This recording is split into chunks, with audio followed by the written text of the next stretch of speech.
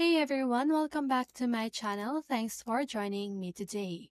And for those of you who are new here, on this channel we share helpful tutorials and how-to guides. In today's video, I'll be showing you how to fix Windows Security blank screen. And if you want to know how to fix it, just keep on watching. So first of all, what you need to do is to click on the Start button and search for Windows Security.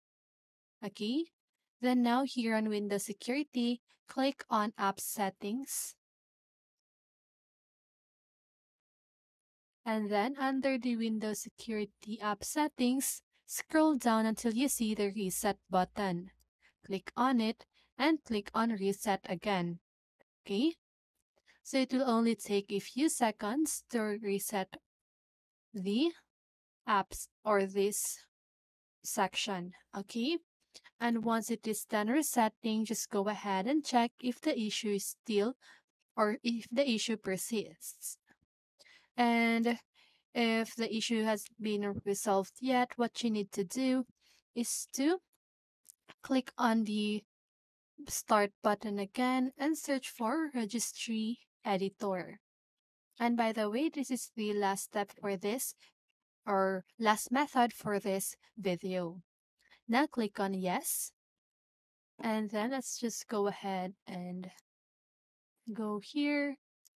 So now click on this arrow at the HK local machine, then go to System and Current Control Set, then click on Services. Then now what you need to do is to find the letter S. So here, let's just find it here, Security Health Service. Okay, so once you've done that, right click on the Start option, click on Modify, and you need to make sure that the value data is 3. Okay, and once you've changed the value data, click on OK, and then restart your computer, and that should fix Windows Security blank screen. Okay, and that's it. I hope this video helped you, and if it did, make sure to like, subscribe, and hit the bell notification so you won't miss a video.